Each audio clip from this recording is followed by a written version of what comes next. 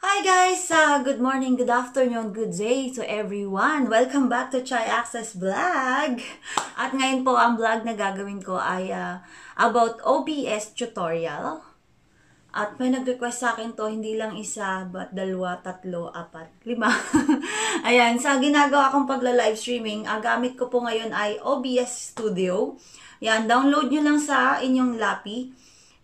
May ko-connect nyo na. Yung first tutorial ko, check nyo yung basic, but now ipapakita ko din yung quick basic paano gumawa ng bukod dun sa request ng tutorial ng video capture and pagpe-flex ng videos ng mga pumapasok sa live streaming natin gamit ang OBS Studio.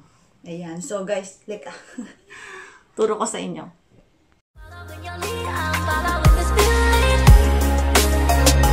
So, ayan guys, nandyan tayo ngayon sa ating OBS. I open it. So, papalakihin ko lang. May tutorial ako dyan guys, sa basic live streaming using OBS, using OBS Studio. But, a quick na lang rin. This is how you start when you're going to live streaming. This plus sign, this one, click nyo lang yan, you will see na add, yan. And if you're going to add song, music, you just click the media source. Yan. It's up to you kung gusto mo tong palitan.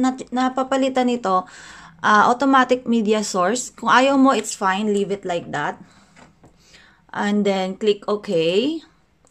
And make sure na music kasi naka-loop. Ayan. Naka-check yung loop mo para yung music mo kahit anong oras ka mag-end, uulit-ulit lang siya. And then browse mo kung saan naka-save yung music na gusto mong yung din-download mong music. Like this one. Mayroon akong Rise Up. Rise Up lang lahat ang music na non-copyright ko. And then click OK. Ayan, lumabas na dito sa ating sources. Ayan, media source ang name na nakasulat. And you need to click the transition. Ayan, para lumabas dun sa kabila. Quick review lang ito guys, dun sa unang tutorial ko. Ayan, so dito siya, yung ginagawa mo, this side, sa left side mo, at sa right side mo, yun yung lalabas sa iyong YT channel. Ayan. So, nandito na yung media source. Ayan, nakikita nyo, gumagalaw na siya. So, it means, gumagana. Hindi natin maririnig yung song, but, pag pinasok nyo na sa channel nyo yan, nag-live streaming na kayo, yung output nun, maririnig na ng mga pumasok sa live streaming mo.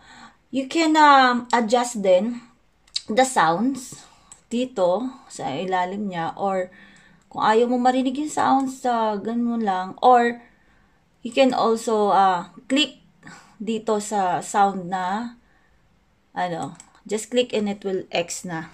Hindi na maririnig yung sounds mo. But after mong galawin yan, para lumabas dito sa output ng channel mo sa kanan, click mo yung transition. Yan. Kahit anong galaw mo dyan, kapag hindi mo kinlik yung transition, hindi magbabago yung lumalabas sa channel mo. That's only music, guys. So, this time naman, we will add, kung gusto mo slideshow, ayan, images, just click image slideshow, and click OK, and then, make sure din na naka-loop siya, naka-check yung loop, and then you can, scroll down, yan. At makikita mo yung image file. And then, yung plus sign, just click that one and add files. And then, get mo na yung mga pictures na gusto mong ilagay doon. Like this one, ano bang mayroon ako sa desktop ko. Ayan. So, this is for example only. Ayan. Hinihingal ako. Like this one. Any pictures na gusto mong ilagay, ipasok mo. Kung gusto mo lahat ng nandun sa files mo, sa folder na yon, just Control A para ma-select ang lahat and then click open at papasok na lahat yan dito. So, you will see here, ayan, nandyan na siya. And then, kung gusto mong baguhin kung paano siya magpapalit-palit, dito sa transition, sa option sa bandang taas, scroll up mo lang, and then click the arrow, and there are 4 option, cut, fade, swipe, slide. So, madalas ginagamit ko slide. And then, click OK. Ayan. So, kung mapapansin, it's not fit yet in the screen. So, all you have to do is click this one, right click, or you can also click this image slideshow. Right click here, and then click the transform, and then find the fit to screen. And that's it.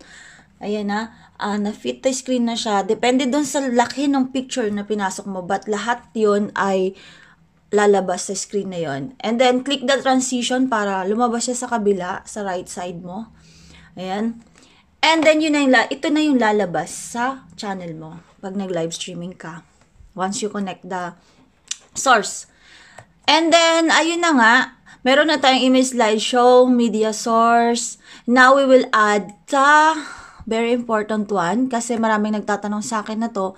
Ayan guys, this time naman, we will add the window capture. Ayan. Bago mo i-click itong add here sa iyong sources, kailangan may isa kang window na nakalabas na. Kasi yun yung hahagilapin niya. Like this one, ito. Meron akong isa dito, ilalabas ko to, i-click ko ganyan para makita ni OBS na nandyan siya. So, that's the time na mag-a-add ako ng window capture. Ayan. Hanapin mo lang si window capture.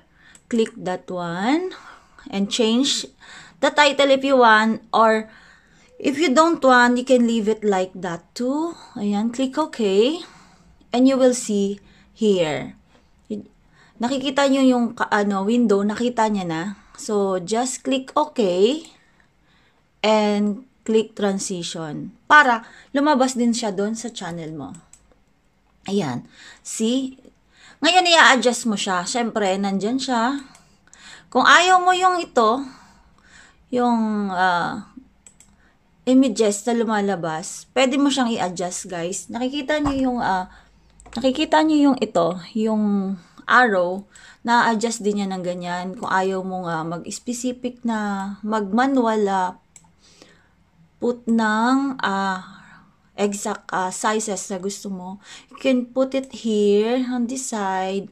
And this one also pwede mo siyang fit to screen din, pero dahil nga magpiplex ka, ito yung gagawin mo dyan.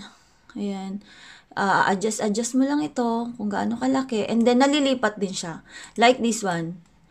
Ikaw nang bahala kung paano mo siya makapagkakasya sa OBS. Ayan, so ayan, nandun din siya. Kung ayan, katulad nyan, click mo lang siya, pwede din siyang ganon. Ayan. At paliitin mo rin tong OBS kung gusto mong lahat nakikita mo. Yan, ang iyong mga ginagawa sa screen. But this time, palalaking ko para makita nyo. Yan. Ngayon, kung gusto mo itong i-crop, ito lang yung gusto mo makita, ayaw mo yung makita yung mga ilalim na yan. Just right-click this one, or right-click the title here in sources, window capture. Click it, right-click, ayan, select and click, and find the filters. Yes, filters. And then, click the plus sign, and click the crop. Yan. Select the crop, and then, pwede mo rin palitan ng title kung gusto mo, but if you don't like, you can leave it like that.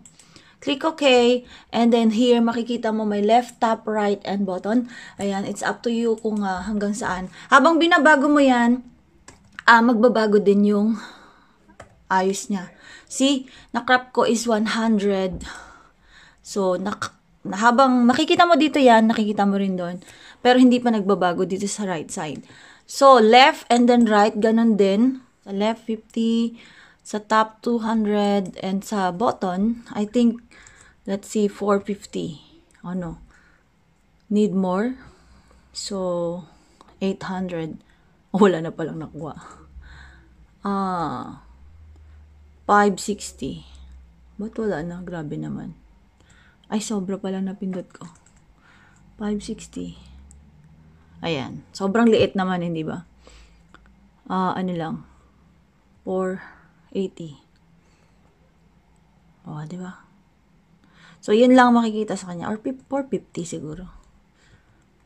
450. Ayan. So, hindi nakikita ko ano yung ano. Talagang yung video lang ang makikita. Once you, ano ka na dyan, okay na sa'yo yan. Just close it. Ayan, nandyan siya. Pwede mong i-drag, ilipat kung saan mo siya gusto. Ayan. Gamit yung mouse mo. Ayan. And click the transition para lumabas siya doon. See? As you can see, nagbago din siya sa kabila. Ito yung lalabas sa iyong YTC.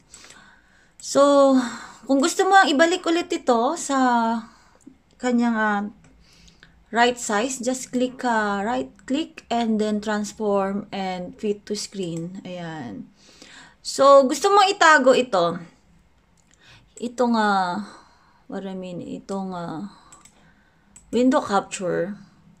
Lagay mo lang sa likod ng images na yan kung ayaw mo makita. And then, nakikita niyo yung arrow dito. Up and down. So, I think down para nakatago siya. Ayan. And then, click transition again. Ayan. Hindi na makikita yung window capture. Ngayon, kung gusto mo ulit ibalik yung window capture, just click move up naman. Ayan. Lalabas siya sa gitna. Nasaan na si window capture? Of course, you have to click the title. Ayan. See? And then, you can arrange ulit kung saan mo siya gusto. And then, don't forget to click the transition. Ayan. So, ngayon, ayaw mo si images. Gusto mo yung nakikita ka ng live. Yun. So, ganitong gagawin natin. Just click this one, images, here, or here sa title niya, and click, right-click, and remove. Yan. And then, they will ask you kung sure ka ba. Of course, yes. And then, click the transition. Hindi na makikita yung images. Yan. Andyan na yung pinapanood natin. Yan. So, ayan lang siya. And then, the text naman, you have to click the text. Ayan. And select the text. And change if you want. Or leave it like that. Just click OK. And then, write something in here if you want. It's like, welcome to my video tutorial or live streaming. And live streaming. Ayan. Oh, sorry. Lalabas din yan dyan. Ayan. Thank you for coming. Ayan.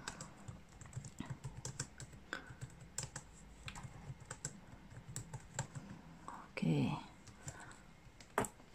Just, if you want to select the font, ayan, babaguhin mo lang, lagyan mo ng underline or whatsoever, whatever you like.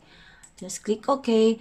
And if you want to change the color, here, white siya. So, if you want to make it yellow, just click the yellow and click.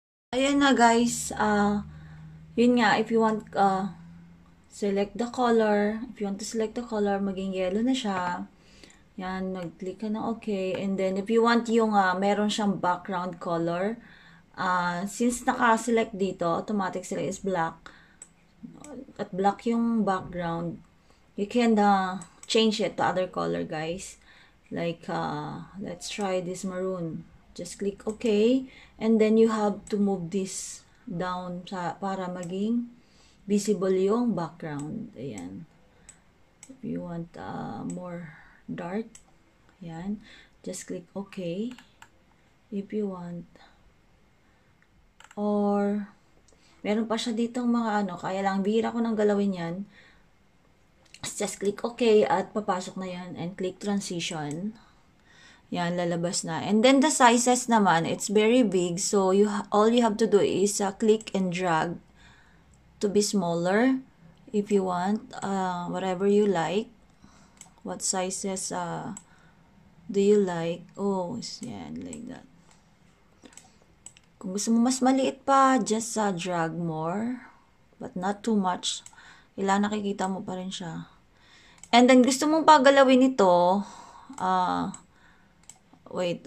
here, click the transition, and just click the text, the word text, right-click, filters again, and then, click, select the plus sign, and find the scroll. Yan, makikita mo, pwede mo rin palitan tong title na to or leave it like that, it's fine. Just click OK. And here, this one, pag ginalaw mo yung horizontal, it means, maggagalaw siya ng ganon. Papunta sa iyong left side. Yung speed, ayan, nasa sayo na. Or kung ayaw mo, make it 0 and make it, kung gusto mo verticals, you have to adjust the, here, magiging vertical siyang ganyan. Kaya lang, hindi kasya. Vertical nga siya, but yung ano niya lang, andyan, paulit-ulit yung nakalagay. Kung it will happen like that, close mo lang ito, and then adjust mo, select the text, and adjust the properties. Kung gusto mong may baguhin ka sa, gusto kang idagdag at aayusin, like this one, welcome to my video. So, you have to enter para bumaba siya. And, yan. Kailangan mo hati-hatiin like this one. And thank you for coming. Yan. Just click OK. At mababago na yon like this one. But you have to remove the go back to properties kasi hindi naka-0. Ay, no, not. The filter. Filters. And then, ito, hindi naka-0, naka-10 pa kaya ganyan. So, gawin nating 0. Yung horizontal speed niya, yan. And then, yan na, close. So, yan na, nakikita na siya. Papaliitin natin ito. Yan. Yan, depende na lang sa yung pag-aayos kasi ano lang yan, sinulat ko lang. So, yan. Yan yung, yan. Adjust natin like this. Kung gusto mo dyan yung palabas mo. Or kasi nga laki din. By the way guys, ito na adjust din siya kung gusto mo palakihin pa. Yan. And, yan. So, we accomplished this 2. Ayan. And 3. Yung window capture, music. Yung music natin, make sure na hindi naka-X yung sound yan. And then transition para sa live streaming natin ay makikita, maririnig yung music. And then if you want live na nakikita ka while doing this, all you have to do, wait, I'm going to remove this, Ayan guys, kung gusto mong nakikita ka ng live while live streaming, just click or select the add plus sign and select the video capture device. Ayan. And you can change the title also if you want or leave it like that as usual. And here, you will see me live, doing live. And here, kung okay na yan sa'yo, just click OK.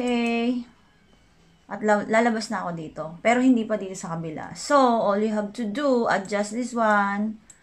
Fit to screen if you like. Katulad ng iba. And, lagay mo ka saan siya banda. Yan. And then, click the transition. Ayan na. Maririnig ka na. Bawasan mo yung media source. Yung sounds, ayan, para marinig din yung sinasabi mo. Like, sa akin, mostly 40 to 50% yung sounds, yung lakas ng sounds ko. And then, make sure yung mic mo, andito, yung mic and aux is referring to your live. No, referring to your mic. Click mo yan. And then, video capture device, ayan. Okay naman siya, yung video capture device, at saka yung, lahat naman naka-on. So, yan, maririnig ka na. fine na. Maliban sa desktop audio. Kasi, kailangan i-silent mo to. Kung ano kasing lumalabas dyan sa tunog sa, like yung mga notification, maririnig din sa live streaming mo. So, yan lang. Click mo lang yung X. Para hindi marinig nung pagla-live mo yung iyong mga notification sa laptop mo or sa desktop mo. Yan. And then, click the transition. Ayan, pag okay na kung lahat ng babaguhin mo. And that's all, guys. I think that's all for now. And I hope matutunan nyo. Ayan. Kung meron pa kayong tanong, guys, just don't forget. Kung ayaw magpakita at ayaw mong i-remove ito, itago mo lang sa likod, like this one, kung saan mo gustong itago. And, move down para, yan, like that one. And then, transition para, hindi ka makita. Dito lahat ang galaw, sa kabila. Lahat ng gusto mong galawin. Ayan. Yan, that's it, guys. So, ayan, guys. I hope magets nyo yung paano pagtuturo ko. Kung meron kayong question or opinion or may kulang dun sa way ng pagtuturo ko, just comment down below and tell me kung ano ba yun at I will be quick to answer and please connect me to Tzai Access Blog page and message me there kung hindi nyo ako makontak or i-contact me privately. Direct message me, just PM me there and Tzai Access Blog Facebook page. Ayan, Facebook page. Or comment down below, guys. And please give me thumbs up if you like it. Or if you don't like, please don't just leave it like that and don't make it thumbs down. Okay, guys. And please don't forget to subscribe if bago ka sa aking channel. And click the bell icon, guys, para notified ka sa lahat ng aking mga videos. Yan. Bye-bye and God bless, guys. Thank you. Thank you for watching.